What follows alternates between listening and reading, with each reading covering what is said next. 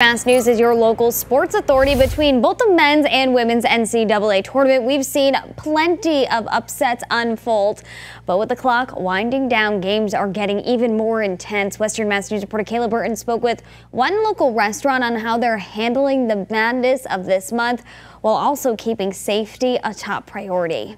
Be free. I haven't been feeling free for a long time, so now it's good to be free and be out in the world. Fans making their way to Chicopee's Rumble Seat Bar and Grill on Sunday, enjoying some good food and beverages while spending quality time with friends, watching the NCAA tournament continue to unfold, something they weren't able to do last year because of the coronavirus. It's good to come out and do other stuff than work and just stay home. Grab a couple beers with some friends, get out. Because COVID got us feeling crazy, so be here to get out. Owner of Rumble Seat, Billy Stetson, tells Western Mass News it's refreshing seeing fans make their way back to the spot, cheering on some of their favorite teams. We're really happy to have the games played, even though there's no fans there. There's a lot of fans here at the restaurant. Even though in years past we're used to seeing more of a packed house here at Rumble Seat Bar and Grill, I'm told between the nice weather and the excitement of fans for the NCAA tournament, the business is holding up just fine. Opening weekend was a huge boost to business. A combination of the sports with the tournament, the vaccinations are going really well, and the weather. So the weather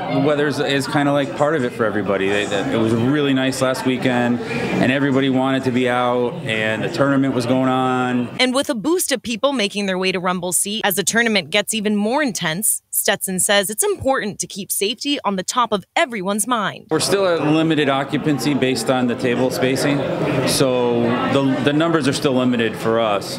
We hope to just fill up the seats that we have. In Chicopee, Kayla Burton, Western Mass News.